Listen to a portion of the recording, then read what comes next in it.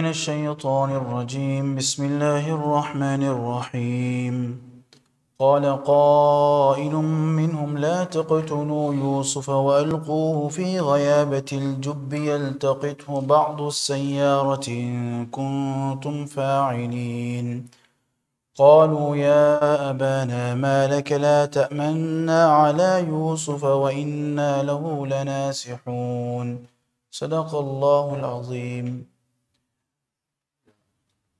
Respected brothers, my dear young friends, last week we mentioned the gathering of the brothers and the plan that they devised to kill Yusuf والسلام.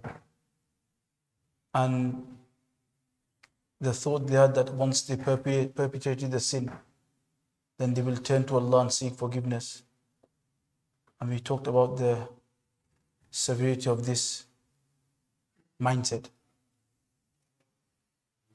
Once they decided to kill Yusuf والسلام, the next thing was that whilst they were discussing, one brother said, قَالَ قَائِلٌ, one of them said, لَا تَقْتُلُوا يُوسُف, don't kill Yusuf.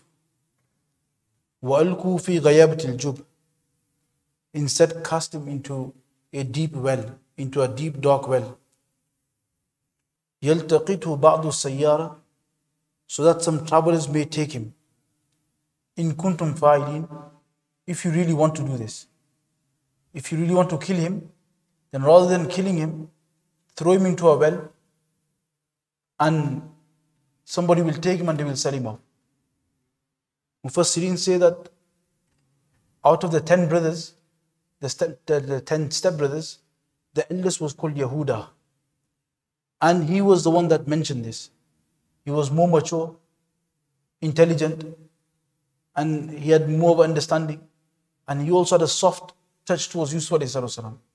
That when they made this plan that let's kill Yusuf, he thought you can't kill an innocent boy. So he told the brothers that why should you take this crime onto your hands? Why should you kill this innocent boy? La taqtulu Yusuf. Don't get stains of blood on your hand. Rather, you should put him in a well and let some travelers take him.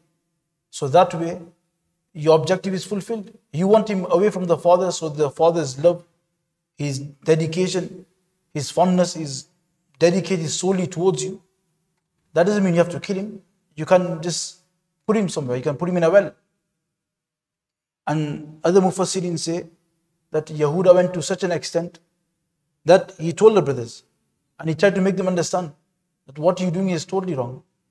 And he said that if you throw Yusuf away in some far land or you kill him, have you even thought of what will happen to your father Yaqub alayhi salam?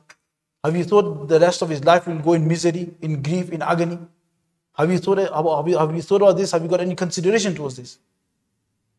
So when the brothers heard him saying this, they got angry because they had so much jealousy.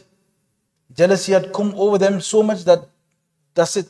They were not ready to listen, nor were they going to change their stance or mindset. Whatever plan they had to kill, that's it, that's what they were going to do. So when Yehuda told them, okay, have you taken your father into consideration? They got angry and they said, are you with us or are you with Yusuf? Are you going to be with us in the plan or are you going to be with Yusuf? So at that moment, Yehuda, he realized that these brothers are not going to leave him. So he's intelligent. So straight away he made a plan and he got an opinion together. And he gave a moderate path. And he said this. He said, you are killing him so that you can take him out of the picture.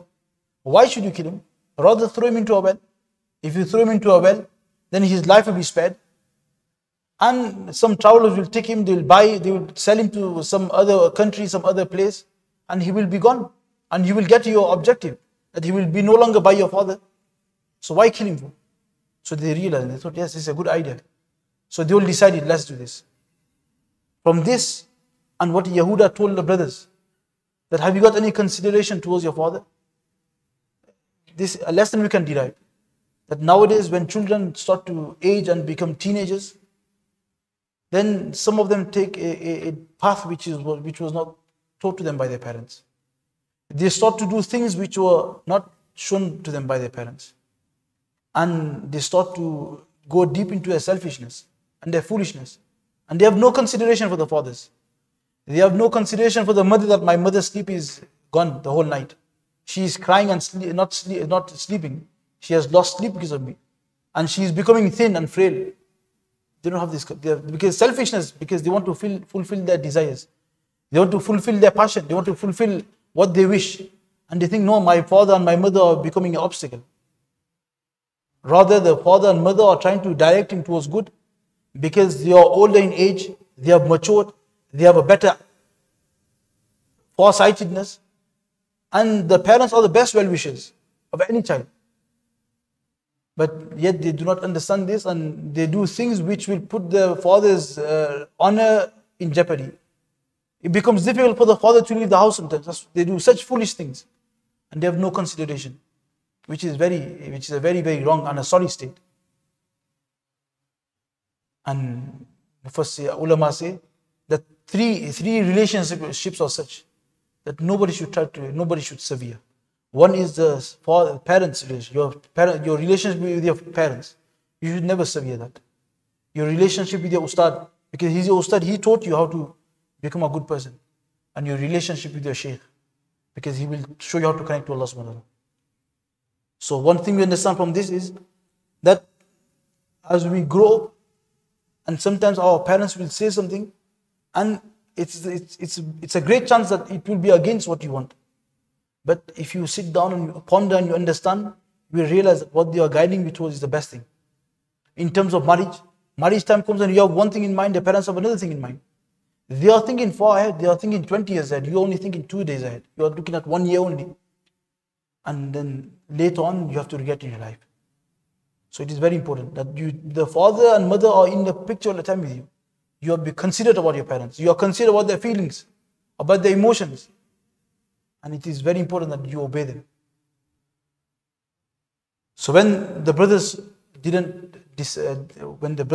decided that we are going to kill him, then Yehuda brought up this idea that rather than killing him, do this.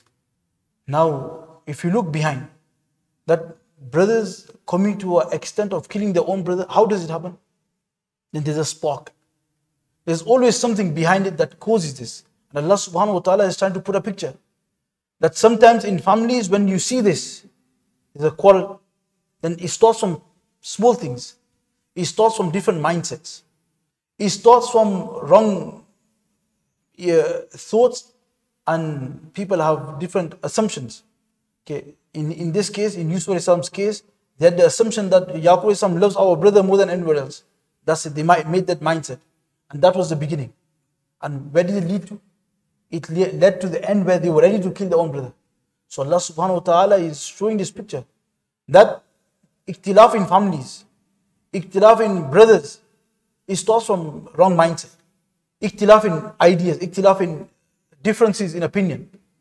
And if it is not dealt properly, then it can get to this extent where a brother is ready to kill his own brother. And the backdrop and the background of this was hasad, jealousy. When jealousy comes into a person's heart, then he becomes blind of everything. He will go down to kill a person, he will also go down the route of doing black magic. He will go down the route of doing all sorts. When hasad, what is hasad? Hasad is the state of the heart. It's the state of the heart where a person sees that Allah subhanahu wa ta'ala has bestowed a nemat on somebody. And he sees that nemat and he has the urge that I get that nemat rather than that person. He sees that Fulana has got obedient children. So he gets hasad. Why has he got obedient children? Why don't I have obedient children? So straight away hasad. He sees that Fulana person's got a business. How come his business is prospering? How come his business is flourishing? How come I don't have that much wealth? Hasad starts to build up. He sees that some person has been given ilm. So how come he's excelling in ilm? So when he sees this and he gets the urge that he should not be given that ilm, he should not be given that wealth, he should not have obedient children, instead I should have it. This is hasad. This is the beginning of hasad, and the ending could lead to anything. It could lead to even killing somebody. And the stories are, we have the recent story in our own community where this has happened, where they went to the extent of killing somebody. And the beginning is hasad, jealousy. So when a person gets hasad, then his mind doesn't work. And he just wishes. And there are different levels. The first level is that if he has it, he shouldn't have it, I should have it. This is your first level. That this ni'mat is what, this wealth, he shouldn't have it, I should have it instead. And level 2 is that whether he has it or he doesn't have it, I should have it. And the third one is that no matter what, I don't want it, but he shouldn't even have it. And all the honor and all the respect he has gained from this, he should not have it. That should go from him. So in the first instance, somebody's got wealth, so he thinks, okay, it's okay if he has wealth, but I should also have wealth. Second, he's got wealth, so no, he shouldn't have that wealth. I should have that wealth. He shouldn't have them obedient children, I should have the obedient children. He shouldn't have that ilm, I should have that ilm. This is stage 2. And when he gets really bad, hasad goes really out of control, then the state is that whether he should not have it, whether I get it or not, I don't get it. Whether I have obedient children, whether I have wealth, whether I have ilm or not, he should not have it. This is the worst stage of hasad. When this comes, then the person who is in hasad, he will be at home, but he will not have peace. He will be in a good house, he will have good food, but he will not have tranquility.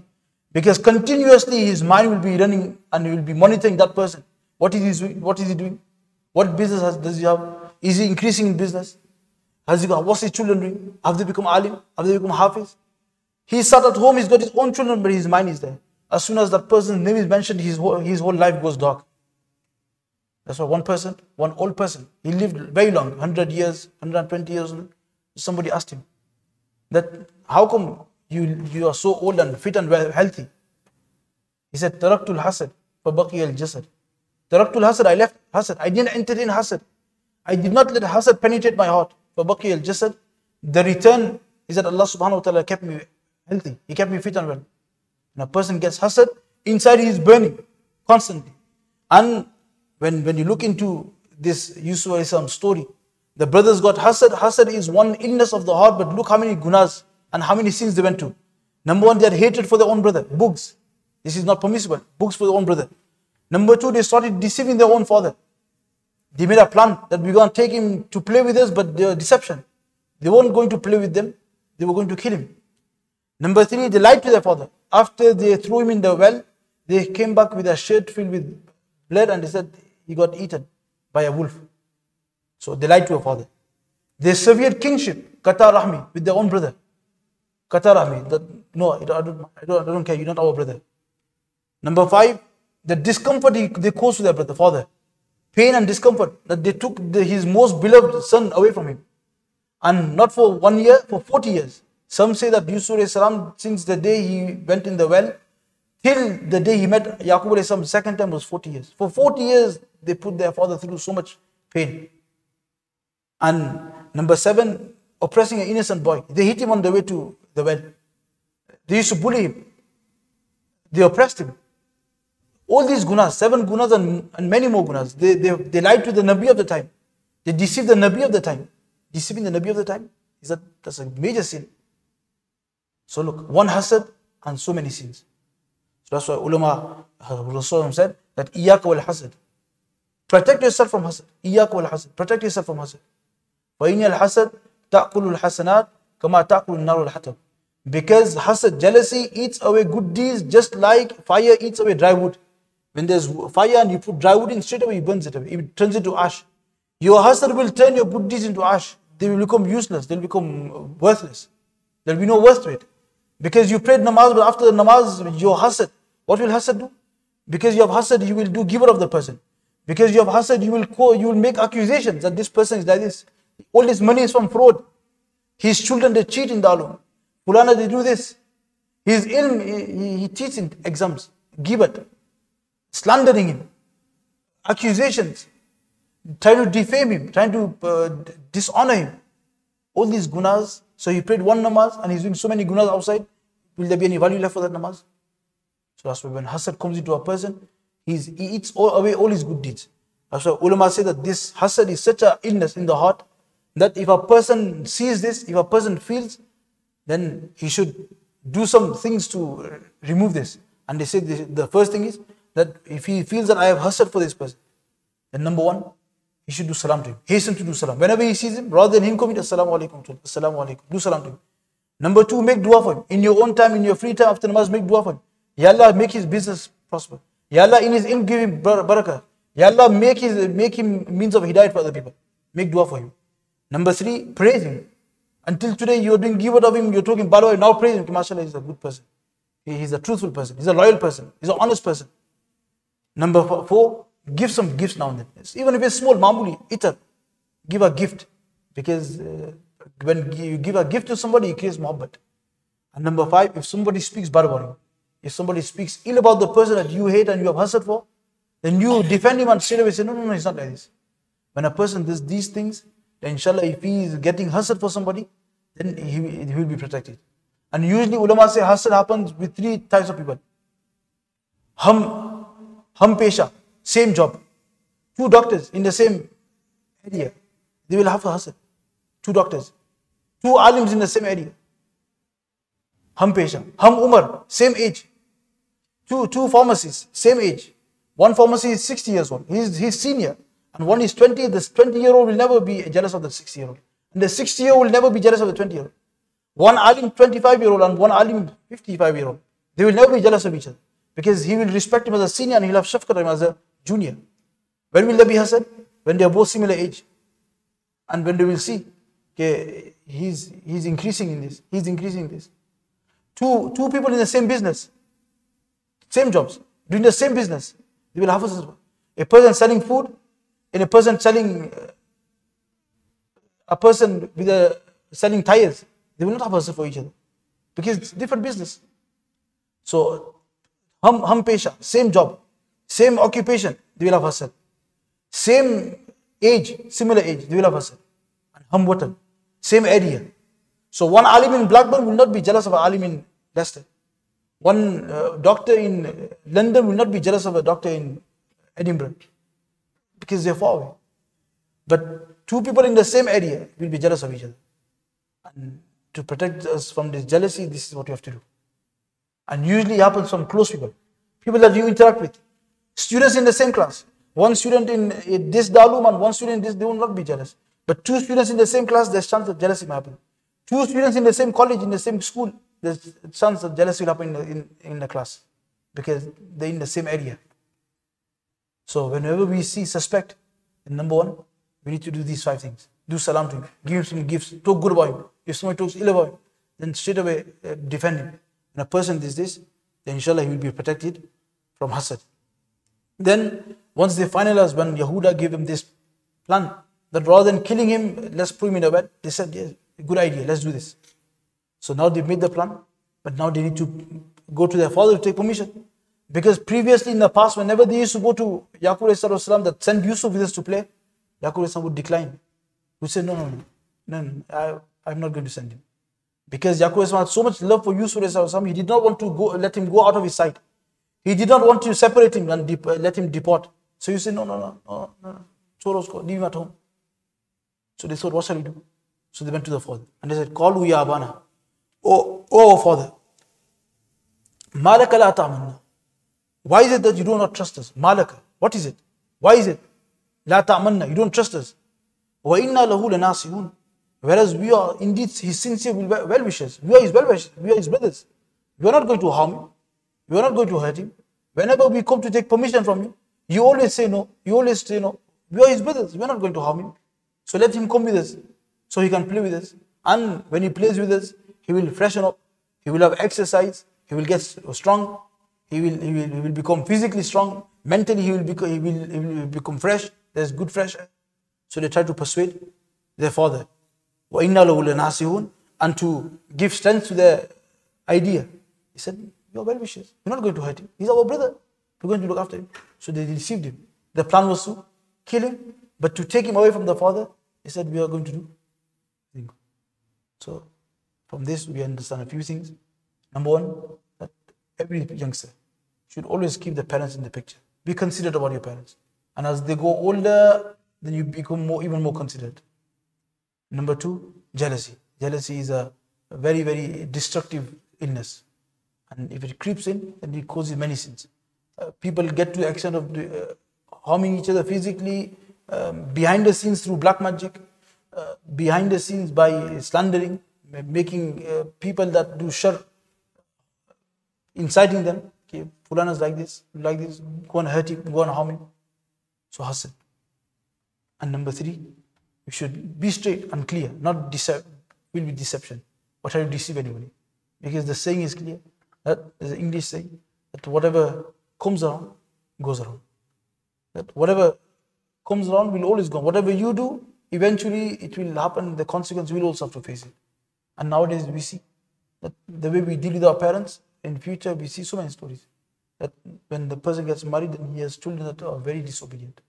And then now they cry and most of Mitawis. If you look back, how was your way with your parents? What did you do with your parents? So may Allah subhanahu wa ta'ala gives the correct understanding, gives us tawfiq to act upon what's been said. Subhanallah wa bihamdihi, subhanakallah wa bihamdika, nashhadu an la ilaha illa anta, astaghfiruka.